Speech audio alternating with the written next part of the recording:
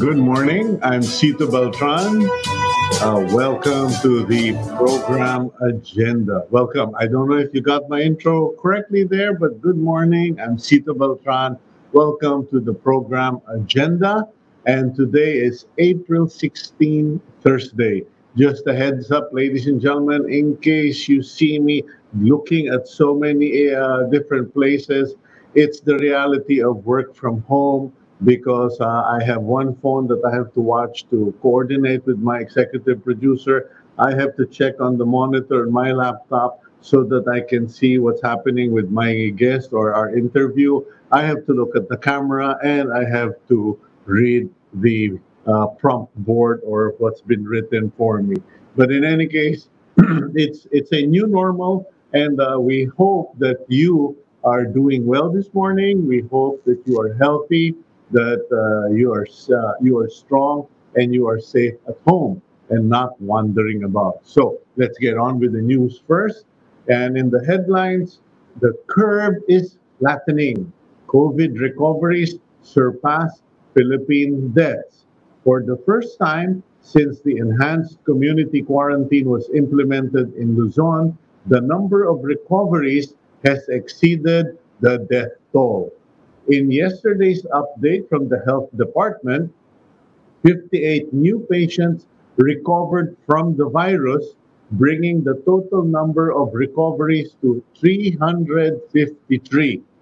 The deaths, on the other hand, was tallied at 349 with 14 new fatalities. Our condolences to the families who've lost a loved one.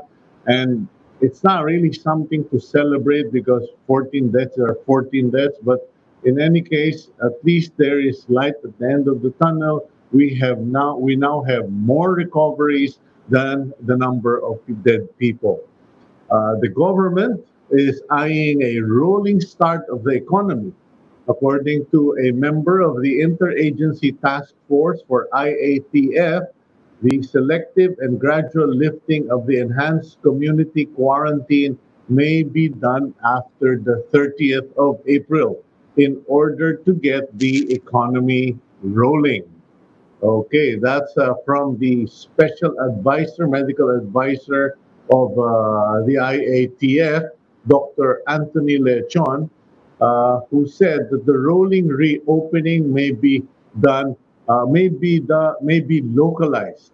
However, he also pointed out that for this to take place, the task force should see to it that metrics have been met.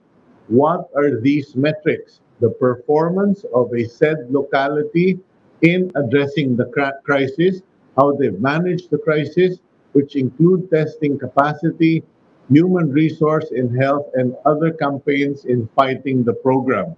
Lea Chon said some areas that are poised for this reopening are Valenzuela City, Pasig City, and the province of Cavite.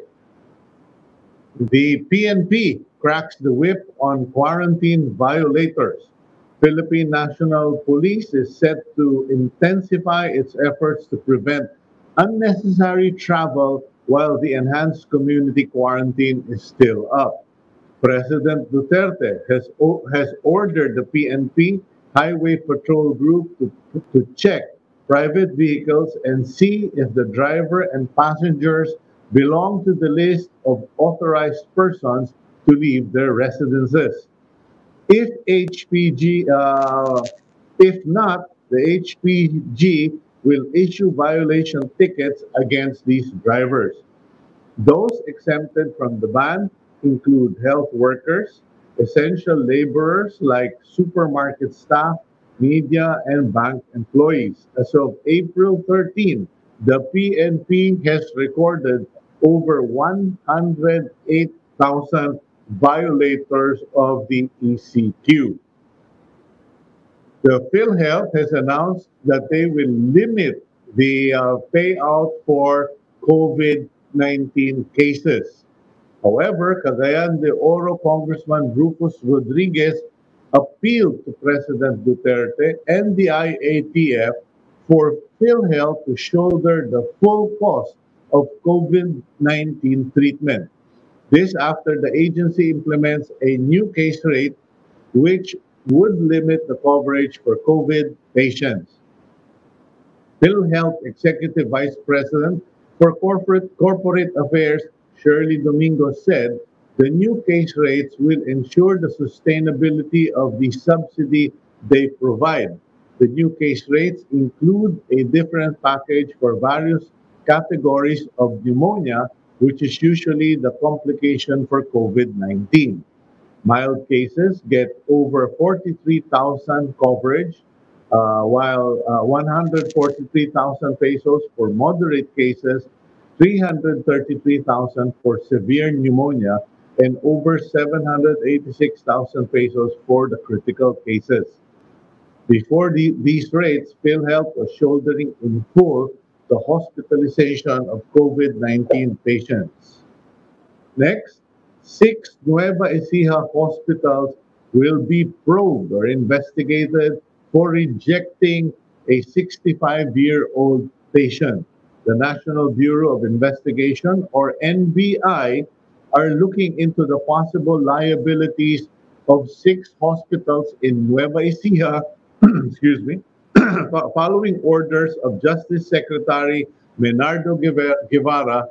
This after the hospitals allegedly refused to admit a 65-year-old patient identified as Ladislao Kabiling, who had difficulty breathing and sadly died hours later in his own home. Kabiling's daughter said the six hospitals turned him away because they lacked intensive care unit or ICU facilities. And that's up for the news. And in case some of our friends out there in the islands are wondering what else may be featured in the news, according to the Philippine Star headline, the U.S. President Donald Trump has freezed or decided to freeze the U.S. contribution to the World Health Organization. In any case, we'll try to give you more news, but for the meantime, let's go to our first interview. And I'm sure you are all familiar with our next guest, who is I won't call him a two-time winner, but he is certainly beginning to qualify as a two-time survivor of a global disaster, having survived Yolanda, and he was in the epicenter of it. And now he is still doing a lot of work fighting off COVID-19 pandemic, excuse me, in his locality. We have with us Mayor Alfred Romualdez of Tacloban City. Mayor Alfred, I hope you're there. Yes. Good morning, Cito. Good morning to everyone. Good morning. I don't know if you heard my intro. You are legitimately a two-time survivor of COVID-19. And what are your thoughts on this? There are very few people I know who've actually survived. I was in Tacloban at the latter during the latter part, so I guess I'm in that list. But to have survived or to have witnessed two global disasters, just really disturbing. What are your thoughts? Well, we were fortunate that we continued our relationship with the international community, and as early as January, we were aware of the outbreak already in China. In fact, I remember the third week of January, we ordered the city health officers to conduct now all arrivals in our airport to fill up a form so we can do contact tracing just in case we were hit with the COVID-19. And we remembered the H1N1 when that hit us about 10 years ago. And we were fortunate because we established different health centers in clustered barangays to monitor if there's anyone that came from abroad or outside, that we can monitor closely this virus. And we're fortunate that as of today, we have zero cases in Tacloban. Although in the region where we have six provinces, we have about four cases, and out of the four, two already have left the hospital and are okay. So we just have another two that are still, waiting, but they're surviving, and no deaths yet of COVID-19. Thank God. So you're more or less medically prepared, or at least in the health management side, you made preparations. What about taking care of your constituents? Because you have quite a big population in Tacloban, and you are a city which presents problems in terms of food, in terms of taking care of people. What have you been doing? Because a lot of the local government officials were not prepared for this, and they have had nightmares, and they have been criticized unfairly, harshly. But what's going on in Tacloban? Well, immediately when we heard of the lockdown, in NCR, immediately we knew that it's only a question of time that we have to do the same. And in Tacloban City, we have three universities here. We have an average of about 100,000 students. And it comes to disasters and things like this.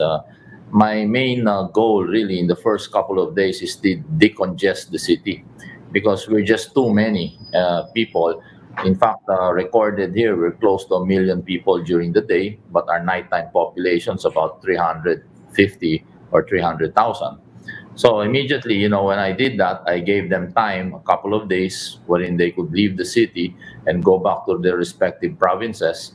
And then from then, we did now an assessment with CSWD and our city disaster in determining now how much and how many people do we have to serve in terms of relief goods. But at the same time, we learn from a disaster that everything you do must have multiple effects, and you cannot do something and go back and redo, or because you cannot afford to make too many mistakes. So what we realized here was what happened before during the Yanda. They flooded our city with rice. Like they were giving one sack of rice per family. It just flooded the city with rice, and it killed the local economy. So what we did now was to determine the amount of members of the family and how much rice, but we focused on locally produced rice so we can help our farmers. And we did that. And some areas that don't have a proper refrigerator or refrigerator to preserve the food, we started delivering a live chicken. And in areas also, we started delivering fish, fresh food, because what happened during Yolanda, 3 months later, our city hospital was filled with people with gout and all sorts of problems, because too much canned goods. For if this is prolonged for more than 30 days, it's not advisable. So it was also given them awareness that we have to strengthen our immune system, and we started going back. And I personally had to talk to my father, and how did they survive during World War II. How what made them, all our parents now, survive up to the age of 90 plus. So we have to go back and learn from them and go back to basics. So basically, itong ginawa namin. And then when I locked down, I also learned from other countries that it's a must. In fact, from you, we were talking at that time, and you mentioned that yes, it is important to make it mandatory that everybody wear a mask. And it's also mandatory itong sinasabi nila na social distancing. Yeah. So immediately we enforced that, and we enforced that very strongly. And it worked. In fact, nakita namin like now that so far, the latest test we had about 20 suspects, and we sent the swabs to Cebu, and it came back all negative. So we're happy with that. And but it's not easy. It's also difficult. In fact, isa sa mga naging problema namin, what shook us was last week they released the 4 piece, and they released about 15,000 recipients. So when you release 15,000, it flooded the streets with all these people receiving their 4 piece. And obviously, if you give them money, they have to spend it. It's like giving a person water, but you won't allow him to go to the toilet after drinking water. So obviously it's flooded. And if you talk about 1 square meter per person, you have about 500 people lining up. Then that's already half a kilometer. So Mhm. we did the math and we focused. That's why we immediately dispatched mobile food to go all over the city, so people could buy from these trucks that were going around, just to prevent them from going out. And if you see, and in fact, ang kinakabahan namin ngayon, although makakabuti sa tao yung magbibigay ng amelioration, pero ang target nila is like 51,000 families. So you have 51,000 representatives, and if you put them in 1 square meter, that's 51,000 square meters. And if you look at it, that's more than 5 hectares of people. So it's really difficult, to contain. And Mhm. also, being a highly urbanized city, when we're the center of the region, that's another big problem we have, because when you compute the IRA that they gave support, national government gave support, but there's some cities that have half of our population, and they get more of the IRA because it's based on their land area, mas malaki. Dito Mhm. marami kaming mini-maintain. We have central bank here, a majority of the banks, because it's this finance center. All the hospitals, the big hospitals, are here, and it's very difficult. And so, but we have to make do with whatever is given to us for support. But there are many learnings, and I think it's important to go back during disasters, and to see what happened. In fact, what we have to realize, what the economic managers have to realize, that all highly urbanized cities are all interrelated and connected. We cannot function here as long as NCR prolongs their lockdown. It will affect the economy of all highly urbanized cities, and we're focused on that. Yeah, I remember at one point you were quoted as saying that you were trapped between two different, or you were in the middle of many other island municipalities or cities, and if one did a lockdown, like let's say when Cebu did their lockdown, you got hit. When Southern Leyte implemented their lockdown or their roadblocks, you got hit. And finally, you were forced to tell the shippers use the ports in Tacloban, or you open the port. I'm not clear whether you have a port in Tacloban, but it made me realize that all municipal island municipalities should start having their own ports, and not have to rely on the land connection. Actually, that what happened there was, when we had a meeting with all the meat vendors and the meat suppliers of Tacloban. They had a problem because, I spoke to Secretary Dar at that time, and because sinabayan ito ng sinasabi na swine flu, no? So we had no pork at all here in Tacloban. And the problem was, it's not entirely Mindanao that has the swine flu fever. There are only specific areas. So what we were lobbying here in Tacloban is that if you have complete papers coming from the national meat inspectors coming from Mindanao, they should allow this pork to enter and go to Tacloban City, because this is the center, and we have a very big population, and it would help, especially now in our crisis. But ang nangyayari, yung ibang mga local governments, ang ginawa nila, outright, they just banned all pork.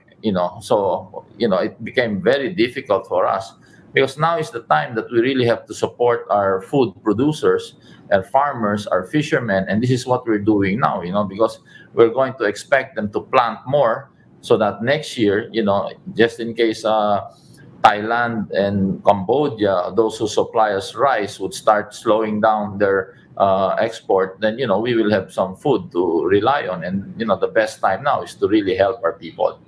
Okay, what about those ports that you mentioned? I think a few weeks back, that you opened the port of Tacloban, or you were working with shippers to ship directly to Tacloban. Yes. Because I think it's something that many local officials could duplicate, because if they rely on the by land from NCR going to, let's say, to Tacloban by land, or vice versa, it's going to take more than a week. It'll probably take 15 days to clear all of those checkpoints. In fact, that's true. In fact, I was encouraging meat suppliers to charter some vessels coming from Mindanao, and you can land that vessel directly in the port of Tacloban. And having the proper documents, we will clear it.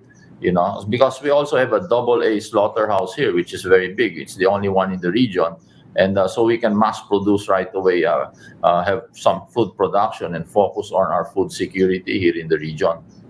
So it's opening the port or making the port more available, and then also food production already. You're already starting now. You're not going to wait for this pandemic to tide over. You will take and then rely supporting local producers. Yes, I think they have to do that. In fact, I think with the help of the DILG, what they should see now is like what I see now in NCR. I was talking to some doctors there last night and the other nights, and their concern is they do massive testing in Metro Manila, but what assurance do they have in the next few days that the guy or the one they tested doesn't get contaminated, because they're having a hard time quarantining these people. So my suggestion would be put this testing, rapid test in airports and in ports. And the government should have a program, Balik Probinsya program, that for those, who realize now, I mean, obviously, Sita, you can see 2 weeks from now, if you decide to open Manila, will restaurants have in dining? I don't think so. I mean, with the situation they're having now. So, you have a lot of people that don't have jobs and are just sitting there, and they have provinces to go home to. And I think, the rapid test should be done in ports. And, we start maybe a few domestic flights in flying people out. Because when that happened, when our disaster hit us in Yolanda, my battle cry was for all women and children to leave the city, and the men leave, and the men remain, so we can rehab our city as soon as possible. I think it's a double whammy what's happening in NCR. You've got the center of your economy is basically based in Metro Manila, and at the same time you have a very high population there. It's really very difficult for them to recover, and we in the regions outside should help NCR decongest NCR in order that we can save the economy, because all highly urbanized cities are connected to Metro Manila. That's really the reality there. And we cannot, even in Tacloban, if we have zero here, I can say that we can open our city tomorrow. But the difficulty here would be, we cannot really do much because our neighbors are all locked down. And the difficulty here, when you have a lockdown, they allow people to leave, but they don't allow people to enter. And the danger part there, if we have people leaving without proper testing, then then the spread of the virus will happen. But for me, to make it really more realistic and more effective, test the people that are leaving Manila, encourage them, have a program, give that amelioration as an incentive, give it when they leave NCR, especially those who are jobless and those who are just hanging around and they have provinces to go home. Okay, well, I think we got quite a lot of good inputs from you, Mayor Alfred Romualdez, and we'll have to move on to our next guest. And we hope that you will stay safe, stay strong, and stay healthy. And may God continue to bless you and the people of Tacloban. You are true to life survivors. God bless all of you. Thank you. Maraming salamat. God bless us. Thank you. Okay. And that's Mayor Alfred Romualdez. Quite a number of good inputs. Number one is now is the time to plan for food production, self-reliance.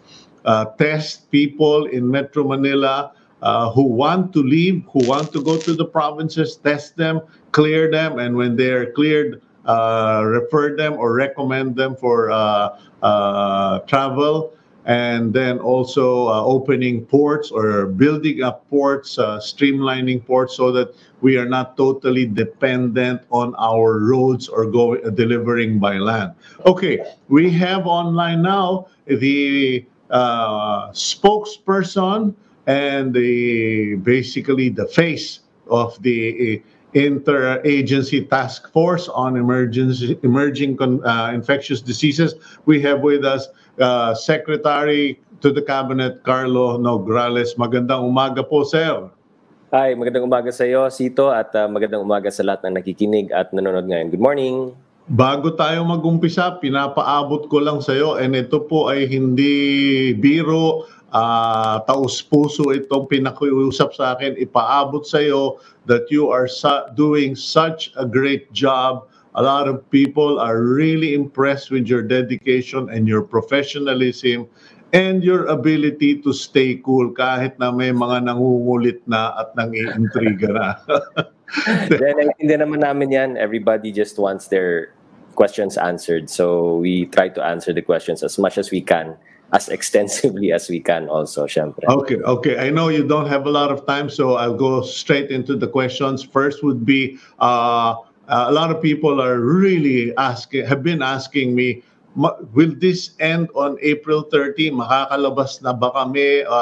Makakaikot na ba kami April 30? What's the situation, Secretary? Well, right now, kailan ba to?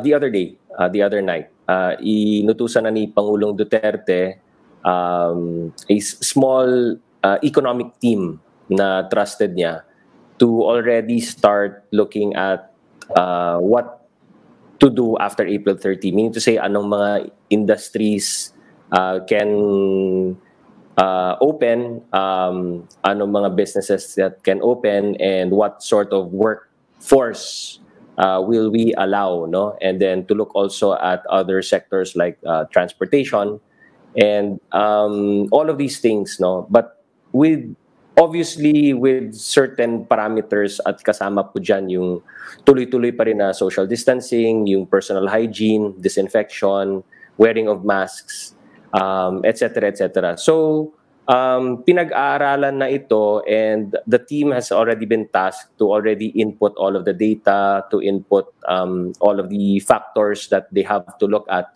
And kahapon, nagkaroon kami ng IATF meeting, and the promise was by Monday, this coming Monday, no?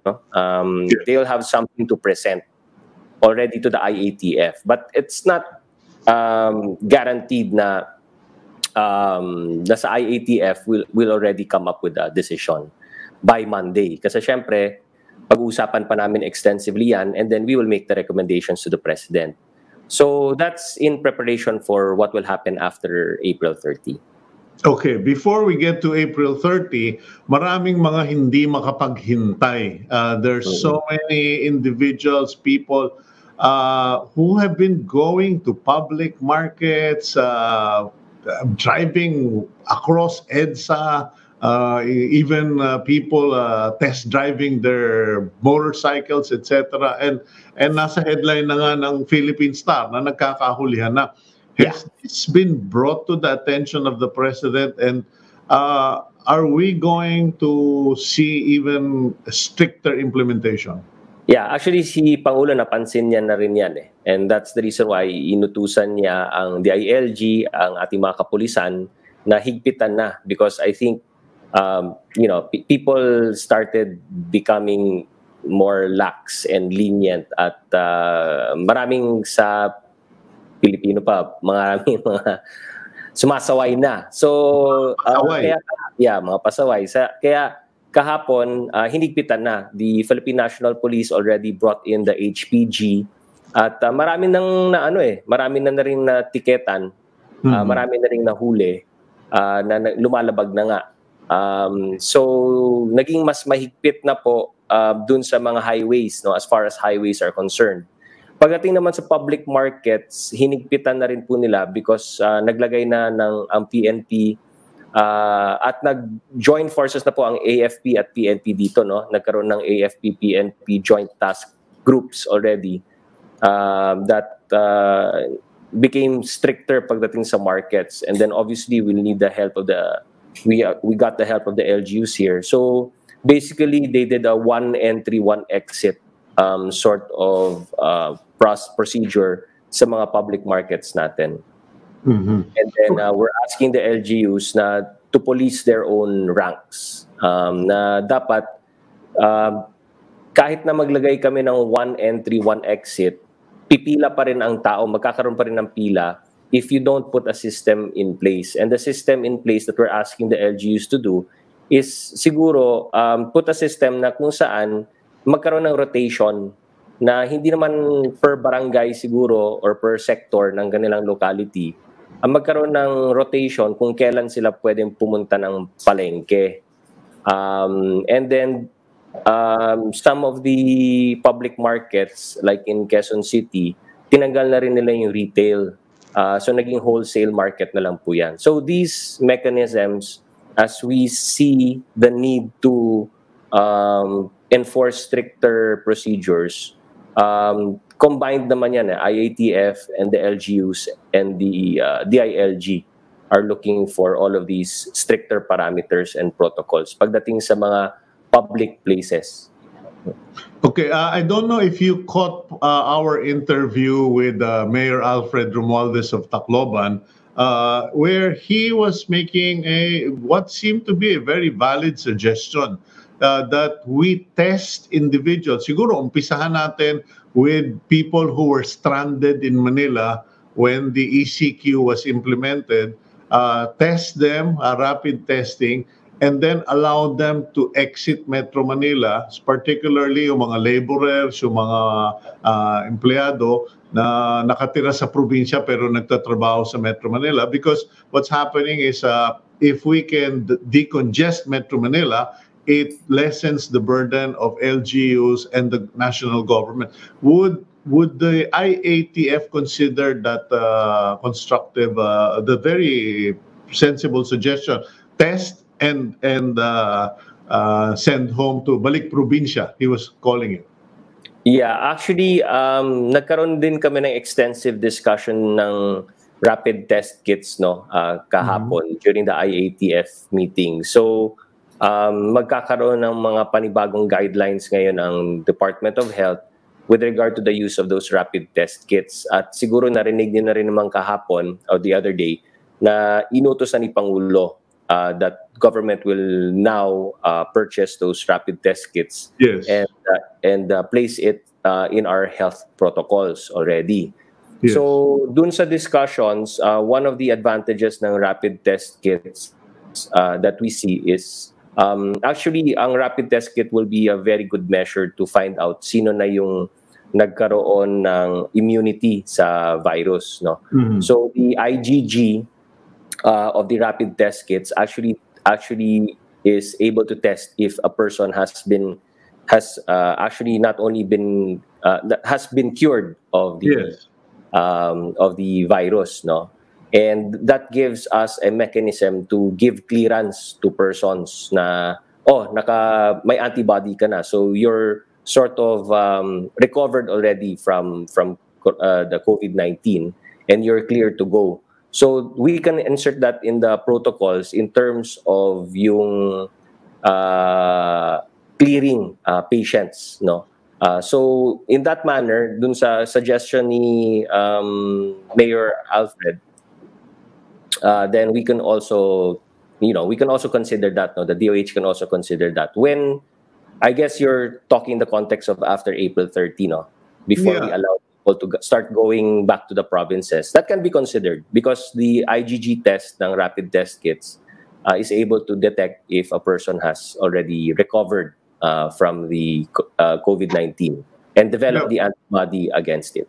Yeah, because apparently Mayor Romualdez had been in conversation with numerous doctors, and the general concern was, yes, we will do rapid testing or the normal testing, and we will clear people, but then we are still sending them back to the herd, and where they can get eventually contaminated. So, ang suggestion is, those who want to get out of Metro Manila, you go to a particular process, have yourself tested, board the boat or board the plane, and get out of Metro Manila, much like way they did in Tacloban. But in any case, actually, pwede yan, ano. I'm also thinking out loud here. I'm not speaking in behalf of the IATF, but siguro we could do a combination. No? After sabihin natin, pag gusto bumalik ng probinsya, no, and again, I'm speaking. Of course, that's a personal opinion, no. Yeah, if of course. it can be inserted in the protocol, then maybe pwede ka magpa-test, no, rapid test. If you're clear to go, then you can go back to the province. Pagdating sa probinsya, pwede ka mag 14-day quarantine doon just to be super safe, no? So something like that, something in that direction can be considered by the IATF. Do you mind if I ask you to please raise all of your fingers? Kasi balita ko, sabi ni Teddy Locsin, lahat daw ng daliri mo butas na eh. Hindi naman. Twice lang nangyari. Just exaggerated. So whenever we go, there's a rapid test kit. So we test. So twice lang. So, dalawang daliri lang, hindi naman 10. Okay, so every time you go to Malacanang to see the president, it's going to cost you a pinprick. In any case, regarding all of these testings and medical stories, we need to know, because China sent a team to the Philippines to help us or to give us advice, and it's come out in the papers that this team is concerned if we do not immediately construct what they call Fangkang hospitals. I think this is those super big 1,000-bed hospitals that they built in 3 weeks or something. We may not be able to cope with the number of positive cases that we will discover now that we are testing. I know the government and through Secretary Lito Galvez is doing an enormous job, helped by the private sector, to set up all of those mass quarantine facilities. So I'm wondering, is it possible that the Chinese team didn't know about this, or kulang pa ba? I can't really answer the question because I wasn't part of the delegation that accompanied the Chinese team. No, so siguro maybe Department of Health will be the best agency, or Secretary Duque will be the best person to answer the question. Oh, okay. Pero even that being said, we're looking naman at our beds, our bed capacity, not just in NCR but all over. And so far, we have sufficient bed capacity naman. And then we also look at the manpower, diba? And that's the reason why nagkaroon nga ng temporary ban, no? But that's already been clarified, right? Na only those who have contracts as of March 8th are allowed to leave, but everybody else will stay because we'll need the manpower here. And that's the reason why we had to do that, make that decision para to strengthen our manpower capacity here as far as the health care workers are concerned. That being said, also, we increased our capacity in terms of those quarantine and isolation facilities that Secretary Galvez has been talking about all along. But perhaps as a precaution, maybe that's what the Chinese doctors are probably advising us to do. So given that, maybe baka best si Secretary Duque lang ang sasagot. Okay, what about the new case rates that PhilHealth rolled out? Because I understand where they're coming from. Last week, there was a photo on Facebook showing that the cost of treatment for a COVID-19 patient in a private hospital exceeded 1 million. And I suppose the PhilHealth immediately decided, this nonsense is not going to happen. So binago nila yung kanilang mga case rates. What is the position of the IATF and the president? Because Congressman Rufus Rodriguez is asking the president to direct PhilHealth to fully cover COVID patients. Well, siguro ang sasabihin ko na lang, this is currently being studied and reviewed. It's a constant process of studying and reviewing, no, ng PhilHealth. But syempre, they also have to look at the survival din of the PhilHealth as an institution in terms of their fund is concerned, no. So that's being constantly reviewed and considered and reconsidered by PhilHealth. If there are any announcements or if there are any new developments with that regard, I think PhilHealth will make the announcement. Okay, what about yung mga punerarya? Because this is a real concern now. It's becoming an emotional issue and a community issue. People, are getting the impression na parang hindi natin ginagalaw or pinapakialaman itong mga funeral parlors na ito, and it's even frustrating some mayors, forcing them to give warnings. Now, what is the IATF going to do about rationalizing the charges and calming the fears of the operators themselves? Because I mean, they're not running out of customers. So the problem is the customers have all run out of money, and they still have their loved ones lying somewhere waiting to be cremated or buried. Well, as far as expenses are concerned, no, DSWD is able naman to give a burial assistance, but syempre it's limited lang to 25,000 pesos. Mhm. That's as far as DSWD is concerned, no. And then we already issued resolutions from the IATF directing mga LGUs to somehow impose a price freeze or a price cap on the funeral parlors or establishments that are operating within their respective LGUs, because we don't want sudden increases din sa mga presyo ng services ng mga funeral establishments, no.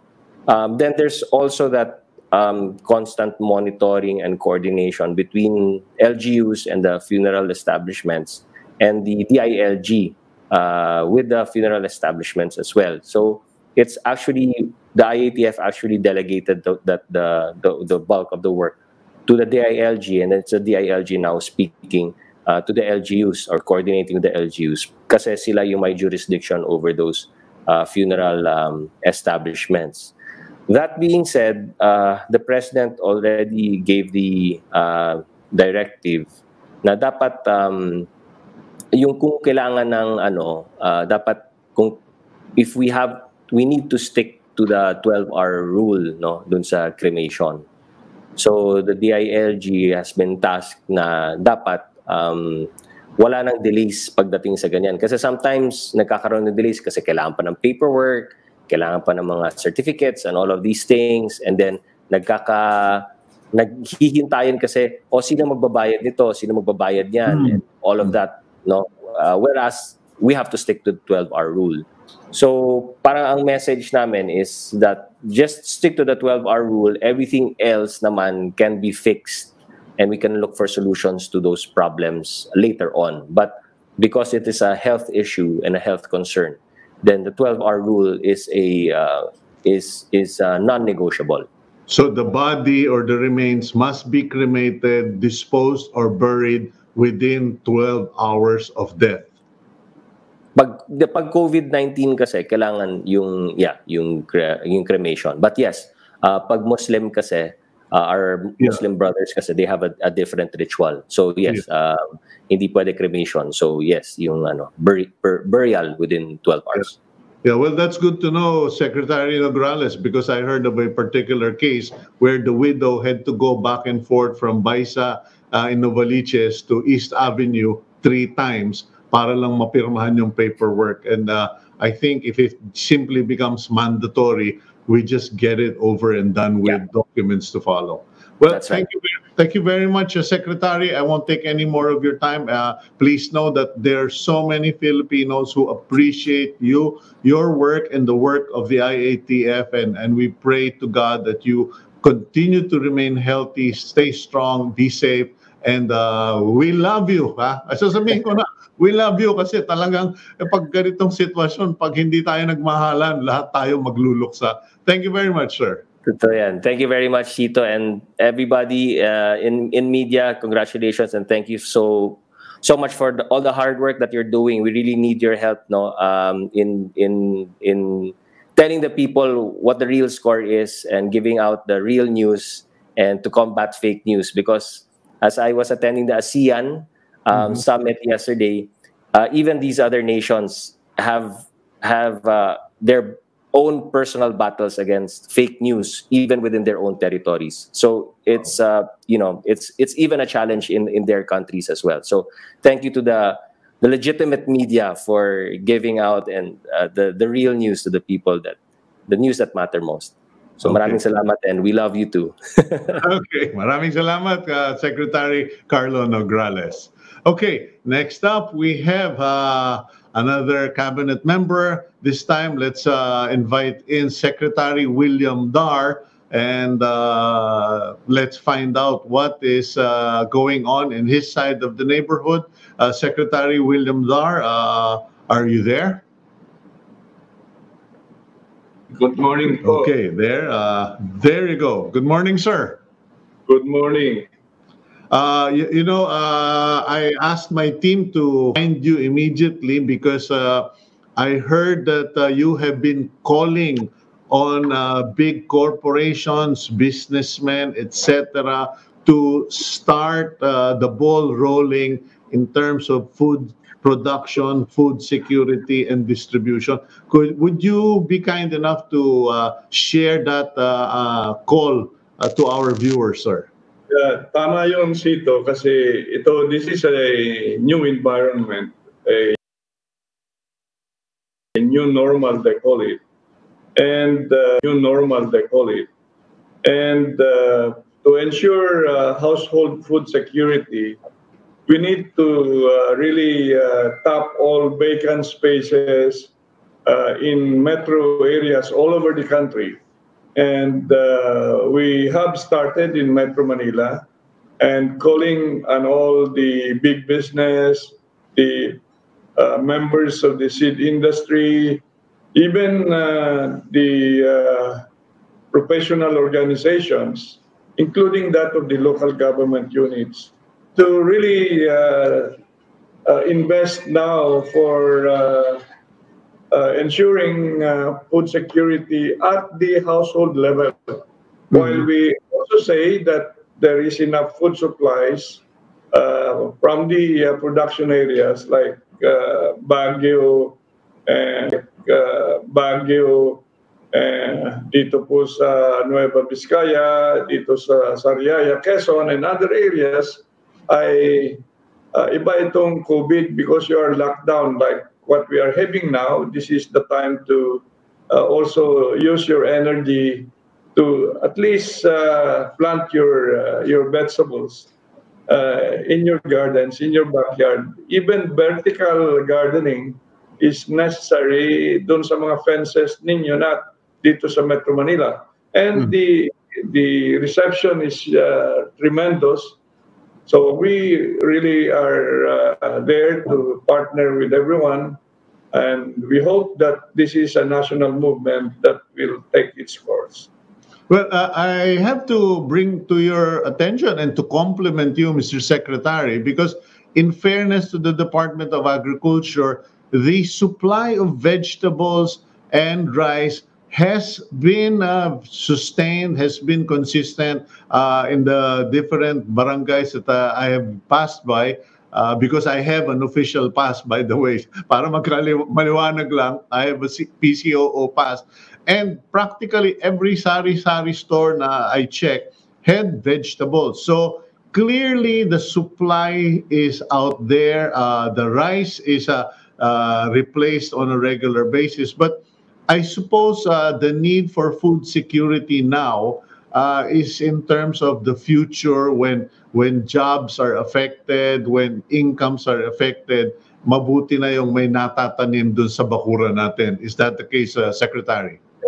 That's one major objective, and we have to contend as well, Cito, yung iba global trading is somehow impeded. There are those countries that are also trying to ensure food security for the respective people.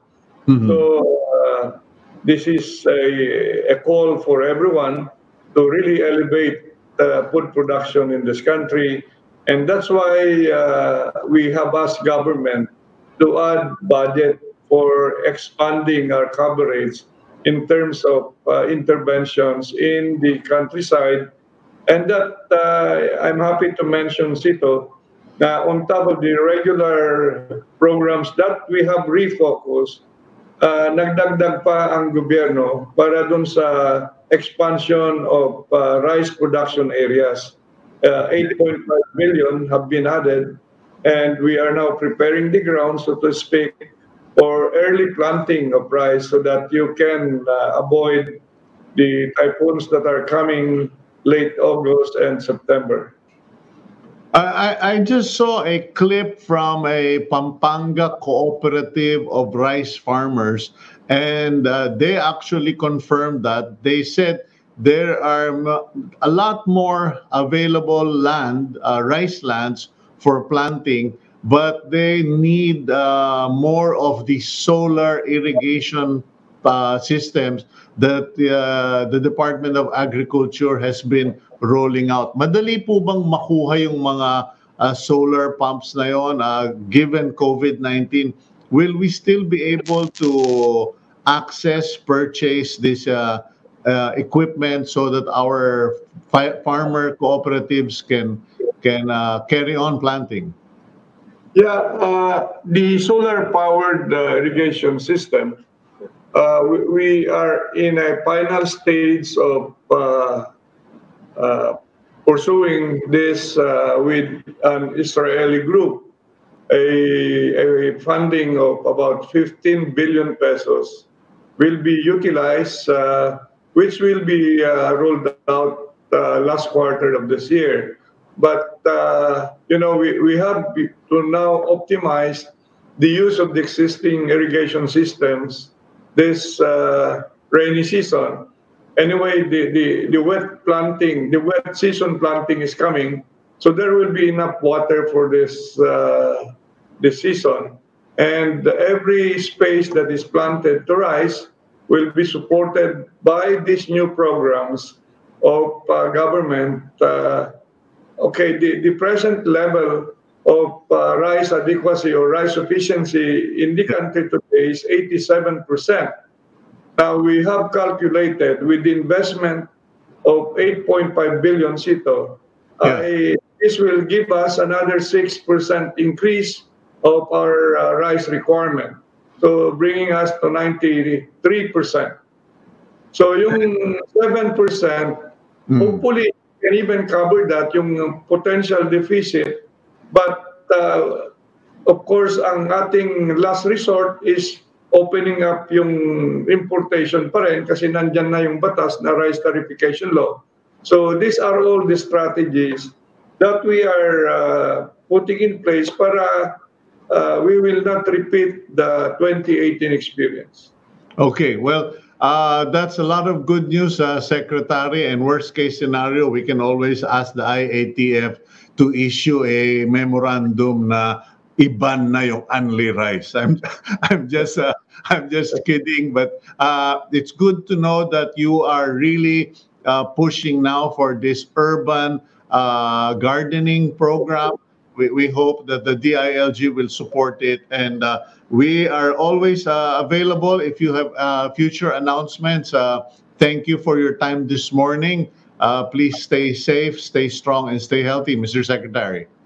Maraming salamat, Cito. Again, yesterday I got the support of DILG because it's preparation time, it's harvest time this season, and now planting time by starting May. So we requested the SecAnyo yesterday to advise all the local government units to now get ready, partnering with us to have the biggest investment so far in the history of Philippine agriculture or increasing food sufficiency level in this country. Well, we look forward to that, sir, and you can trust in our 100% support. God bless you, Secretary Dar. Maraming salamat po. We love you. Okay, we love you too, Mr. Secretary. Let's promote love in the country. Maraming salamat.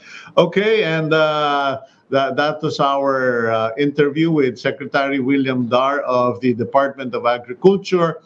We are calling out our viewers to please start looking at your gardens. I know you love your orchids, your bromeliads. You love all of your ferns. I love them too, but mine have started becoming an endangered species, being replaced by pechay, kangkong, ampalaya, upo. That is going to be the name of the game, because if we learn something from ECQ 2020. It is that if you don't have a backyard garden, you are going to be having sleepless nights. We will go for a quick break, 2 minute break. When we come back, more of our guests here on Agenda.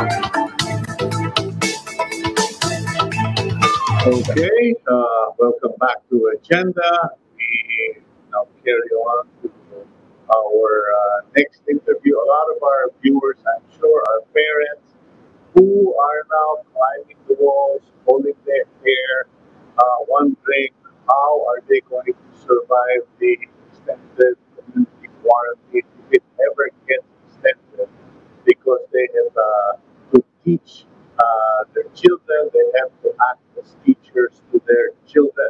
Now, we've asked a friend, someone who is in the know as far as homeschooling is concerned, especially now that the government or at least DepEd and other academic institutions are debating, studying, considering how to go about education in the new normal. One is to push back the opening of classes to August. That's still up in the air. And of course, many schools have decided to just end the school year at the end of the month, and also online education for many colleges. Let's go to our next guest. Our next guest is a homeschooling mother and has been doing it for 10 years. She is vice president of the Philippine Homeschoolers Association. She is also the author of Homeschool, How to Homeschool Without Losing Your Mind. We have with us Novi and Tan. Novi, good Hello morning. po. Good morning. Magandang umaga po sa kanila. Kamusta na? Okay. No, Novi, just for the benefit of our viewers, are you having a difficult time under ECQ, or this is normal for you to be at home teaching children, homeschooling? Totoo yun yung sinabi mo. This is not a really adjustment for us because I have been homeschooling for 14 years now, and being here at home, lockdown is really a normal thing for us. Okay. So, hindi kami masyado nag-adjust on that level. Okay. Pero binaha ka ba ng mga SOS or call for help from your friends who don't even know the first thing about homeschooling? Definitely. Grabe lang yung mga messages ko. I have a page in Facebook which is I Homeschool PH, and we also have this page of Philippine Homeschool Association. So, ang daming mga requests, ang daming mga inquiries about providers. Kasi I had this survey and asked some of the parents, would you, after this quarantine, April 30, would they still go out and then maybe planning to enroll their kids this coming June or August? And most of them, I think 80% of them will say no. They would rather teach their kids at home. Okay, so it's a discovery. I mean, I thought most people would say, di bali na, babalik ko na sa eskwelahan, makakalbo na ako sa sakit ng ulo. But 80% ng na-survey mo, you said they would rather do homeschool. Kasi Cito, it's the safety first, di ba? Okay. It's the priority first. It's the health. That is the more concern of the parents right now. Okay, They now, don't have to risk going out and, thinking of what their kids might catch up around. Kasi that is one of the beauty of homeschooling eh. Kasi mas mariregulate mo, alam mo kung nasaan sila, alam mo na safe sila. So that's the assurance of the parents as well. but what about competency and quality? Yan ang always the first question ng mga magulang. Pag nag-homeschool ba ako, ang aking bang, am I good enough? And how will I know that my children have actually learned from me? Yeah, it's true. Lagi niya ng tanong, di ba? Kaya ko ba to? Hindi ko alam, kaya ko nga silang nilalagay sa eskwelahan, di ba? That's why I don't know. But I believe we are the foremost, the best teachers to our kids. Okay. It is now, the goal is you set the tone. It's not about the academics. I think it will follow, but I believe relationship is more important than academics. It's the trust factor. Like now, I'm sure everyone right now has an awakening of what's happening, what really matters most of happening around, and you'll be able to evaluate it's even though you teach your kids academics and all that stuff, but if you don't have relationship and the trust factor with your kids, diba, it's meaningless. Okay. Now, but what is the success rate of homeschoolers? I mean, my wife actually should get all the credit for it. I was just the driver and the tourist guide. Pero nag 1 year homeschooling kami for our daughter. And I have to say, it is probably one of the best, most meaningful time we had with her because we also traveled all over the Philippines when we were teaching history. Mm-hmm. Masarap 'yun eh kasi hindi siya naka-box.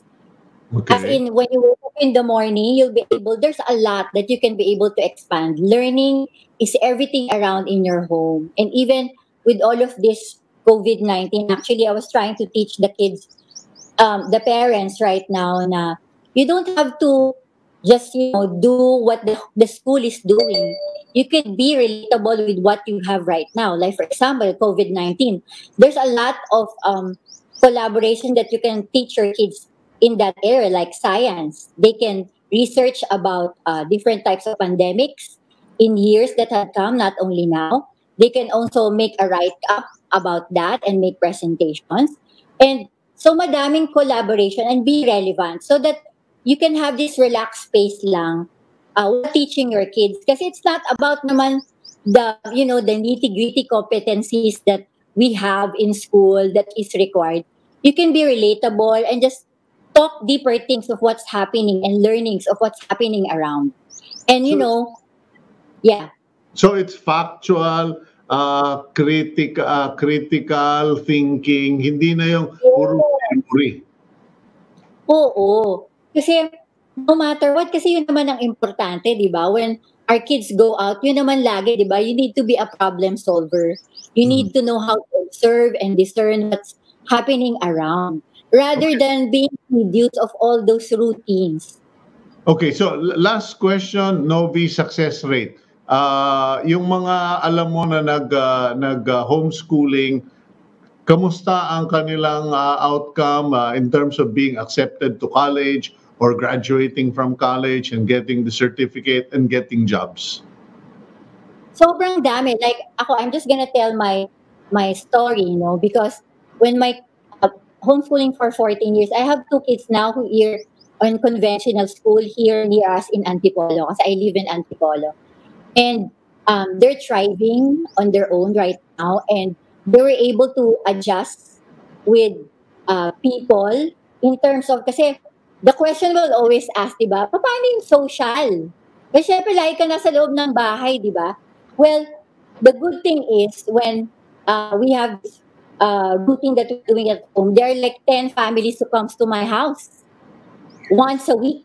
So my kids are getting to know to zero age hanggang sa mga 14 years old, 15 years old, iba't ibang klaseng taong namimit nila. So na-exercise yung kanilang social encounter, not only with one age group, but with a lot of age groups. So when they went to the conventional school, it's not hard for them to adjust on that level.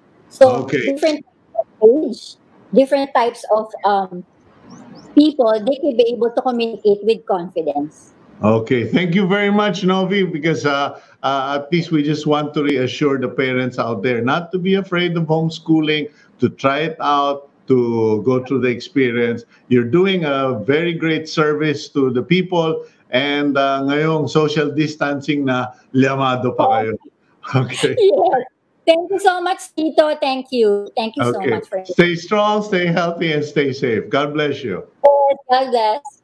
Okay, now let's go to our next guest, and he was supposed to be interviewed yesterday, but we just had some technical problems. We have with us Kim Perculeza, a COVID survivor. Let's find out from Kim how he's doing. Kim, good morning to you. Hi po, good morning po. As of now naman po, I'm really well. Okay, Okay po. kailan ka ba nagkasakit and saan ka nagkasakit? As far as I could tell po, wala po talaga wala pong idea kung saan ko po nakuha. Okay. Or, typical day lang po kasi siya, so parang mid-March po yun, parang ganun po. And yung typical day po, lalabas ka po para kumain, tapos babiyahe ka po, parang ganun po. And yun, tapos the next day po, lumabas na po yung symptoms.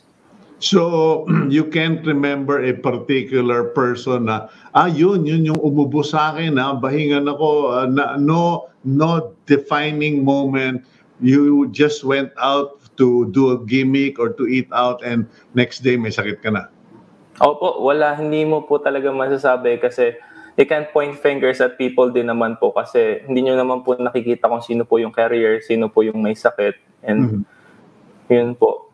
Kaya I have no idea po talaga. How long did your suffering take? Kasi yung iba sinasabi, 3 days lang, okay na. Yung iba, 10 days na, nakahiga pa rin.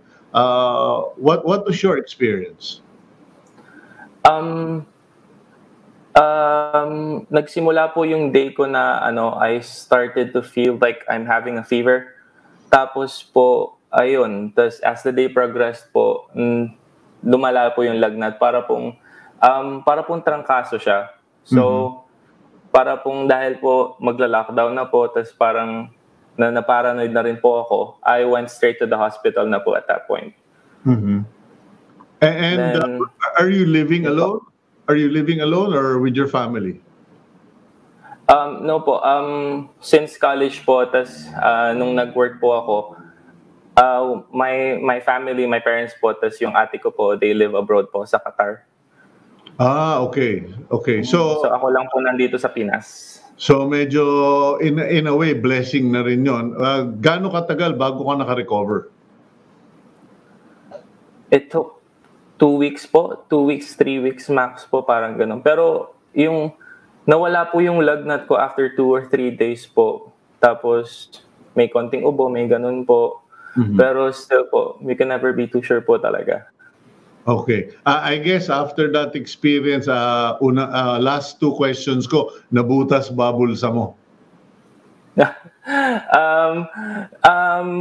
Hindi naman po kasi po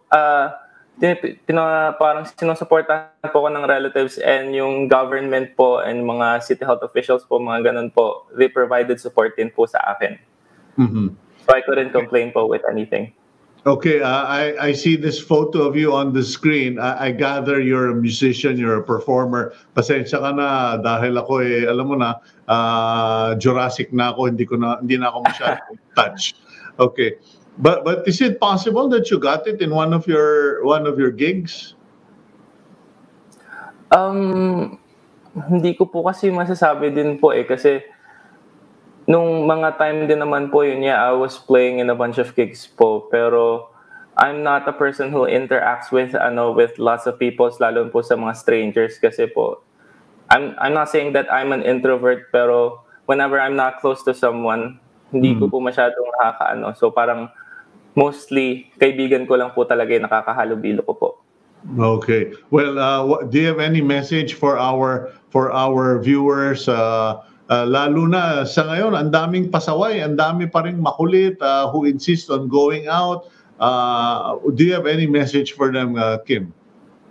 Ang masasabi ko lang po sa mga tao po ay don't be reckless and don't go out po kasi it's not worth the risk po talaga. Like, yung hirap po talaga when recovering and like suffering through the symptoms, sobrang hirap po talaga at siguro po hindi nyo maiisip dahil wala po kayo sa posisyon, pero just put yourself in their shoes po, in my shoes po, na sobrang hirap po talaga.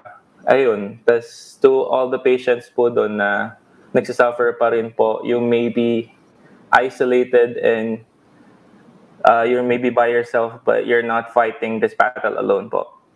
Be strong po and don't give up. Okay. I'm sure those patients might get the chance to be watching us because I understand, sorry Kim, Signal TV has installed monitors for our programs in different hospitals para naman makatulong na ma-inform at ma-entertain yung mga pasyente. I'd like to thank you, Kim, because not a lot of people are willing to go out and tell people that they have been victims of COVID-19 and they are survivors. Ikaw ba yun, nakapagbigay na ng blood plasma sa PGH? As of now po, hindi pa po pero if ever given the chance po, hanggat kaya po magbigay at makakatulong, bibigay po ako. I think you are required to have 2 weeks straight of good health. Wala kang communicable disease or injury, serious ailment, and after that you can actually call UPPGH para makatulong ka because I really want to encourage you to do that because you will surely save another patient just by giving your plasma. Thank you very much, Kim. Please stay Thank you strong, po. stay safe, stay healthy. Okay, God bless po. Thank you po. Okay, God bless you too, bro. And that's our that's our guest Kim Perculeza. I'm having a difficult time reading things here, but in any case, we will move on to our next guest. It's been a struggle to get him all morning because of the connections we have on board. The EDSA traffic czar, Bong Nebrija. Good morning, Bong. Welcome to Agenda. Okay, I think someone doesn't want Bong to talk to me this morning. Can someone please do something about this? Uh, uh, Bong, are you there? Okay, can't hear you, bro. You're not going through. We're going to find out. We'll get back to you, Bong. We'll see what we can do about that. That's the problem of our times now. And actually, I made a note to speak to all of you out there because I've realized the new normal is that most of us are going to communicate, stay in touch, do business via internet, like we are doing right now. And I just want to give you an idea of the experience. When we started broadcasting Agenda on a work from home basis, I relied mainly on my computer to do the broadcast. And I have to be honest, it was very frustrating because the signal kept going in and out. And it was primarily because we were using pocket Wi-Fi's or those portable Wi-Fi's in the house. And so it went on for a couple of weeks, and in my frustration, I just really reached out to our officers such as Shena Olaso and then Malu Alvendia and Marco Borlongan of PLDT, and they graciously made an accommodation to put a emergency installation of fiber optic straight into the house, and that helped immensely. Yesterday, I'm part of a discipleship group, and I was speaking to one of my fellow members, Kim Atienza, who's also with the Kapuso channel, Channel 7, and he had a similar problem while we were doing our afternoon prayers. And I asked, why don't you get PLDT fiber optic? Because you guys can see the difference in my video quality. And he said, but I do have PLDT fiber optic. Now, here's the catch. In fact, Kim Atienza even has two installations. Here's the catch, which my wife actually explained to me. When you do when you have these installations, like in PLDT, it's actually a great setup. You can prioritize who has first, or you can program who has first priority in the use of the setup. So, like here in the house, there are four of us who are using the internet, and I have first priority, not because I'm boss, not because I'm not the boss. The ladies are the boss, but because it's primarily for work, for agenda, my wife has prioritized my setup to use the internet first, and everyone else follows in the order of ascendancy or use. You can also actually program the system so that you can monitor who's using it, how much they're using it, when they're using it, and what programs or apps they are using the internet for. So, like we have a house helper, and we know that she uses it for FaceTime, she uses it for YouTube, etc., and that's fine with us. But at least we know what use is being made of the internet. Now, this is really useful. This is really good because you can now program your internet. Now, here's the catch. if your children are smarter than you, or you are in bad graces with your wife, who is the program administrator, you are in trouble. And that's what I was telling Kim Atienza. I said, chances are, Kim, that your children have programmed the fiber optic, the PLDT fiber optic internet, so that they get priority. And as it turns out, the children and the wife are using the two fiber connections for Netflix. So that is going to suck up so much of the internet, and you're going to suffer. So going back to this experience, the computer setup and the PLDT fiber optic connection improved the everything. Now, of course, you want to be better. You want more quality, and it took us a lot of prayers.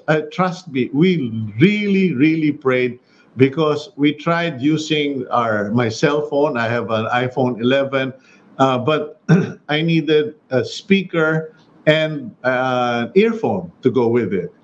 And I found out that when you do this, you need an audio interface, so you can use both the earpiece and the microphone on your iPhone. Now, where am I going to get an audio interface under ECQ? That's basically a hope and a prayer and a miracle to boot. So we went back to the computer.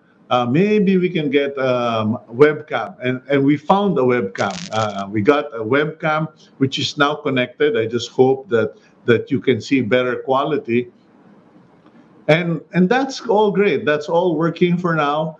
But here's the thing: when you go into this sort of things, you will discover that if you buy any equipment today or this month, chances are they're the latest model. Okay, you will discover that they will require for your laptop or your computer to be a very new model, or at least with an iOS program that is of the latest version. Because we got an earpiece just yesterday that I can't work together with my phone. And then I was going to get an earpiece from my friend Willie Sung, who's the distributor of Bose in the Philippines. And I realized that we are going to have to send someone to Green Hills to get the headphone from the store. It just does not sit well with me. I will not risk anyone's life to go to the epicenter of the San Juan COVID infections just for an earpiece. So we also figured out that to use that earpiece, I would have had to buy a new computer. So again, where am I going to buy a new computer? And that's going to cost a lot of money, somewhere in the neighborhood of about 80 to 110,000 pesos. So all of this just basically tells you that the new normal is going to require that you first study and understand the technology and how those different parts or equipment relate or interrelate. So if you were going to buy a new webcam or a high definition camera, and you're going to buy an earpiece, they must all work together with your laptop or your computer or your iPhone, and your iPhone or your laptop must have the latest iOS. Okay, so there we go. Now, you won't see it. You won't see it here. One day, I hope to do that. You will, but I have a light here on my side, a ring light in front of me. I have the room lights on, etc. And what's happening is these are fill-in lights, and I've got a huge window beside me, because you will find out that you can have a great camera, but the lights is going to determine the quality of your video.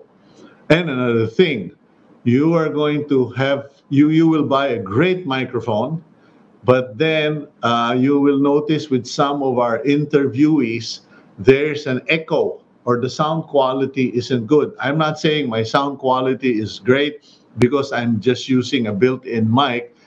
We still need to get our hands on a lapel mic. But, one thing that many people fail to consider is the bounce of sound in the room. Okay, in any case, enough of me sharing this journey. It's 2 weeks and a half of journey, but sorry, you're going to have to go through it in the new normal of today's business. Now, let's try again. Let's see if we can get Bong Nebrija back because I want to find out about all of this pasaways on EDSA. Bong, good morning. I hope you can hear me. Oh.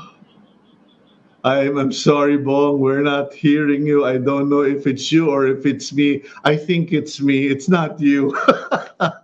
in a, in any case, I think you can hear me, but I can't hear you. And we're gonna have to try again, Bong. But I promise we will get you back by hook or by crook. You do stay safe, my friend.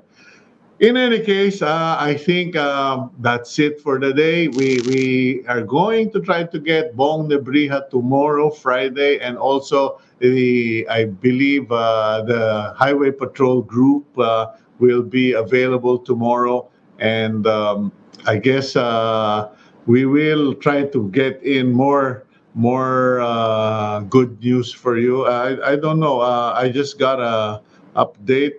Ready? Are we ready, Gab? You actually fixed the problem with Bong Nebrija?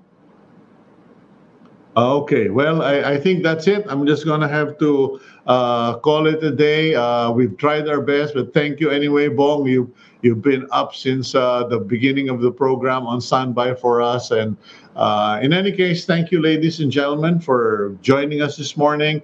Like I said, there's a lot of things going on. The good news, our recoveries are now higher than our fatalities. Government is doing a lot of things. Please stay safe, stay healthy, stay strong, and please try to stay indoors. It's just a few weeks, a couple of weeks more, or a week and a half more, and we're going to get through this. I hope and I pray. Have a great day. God bless you. Love you all. Take care.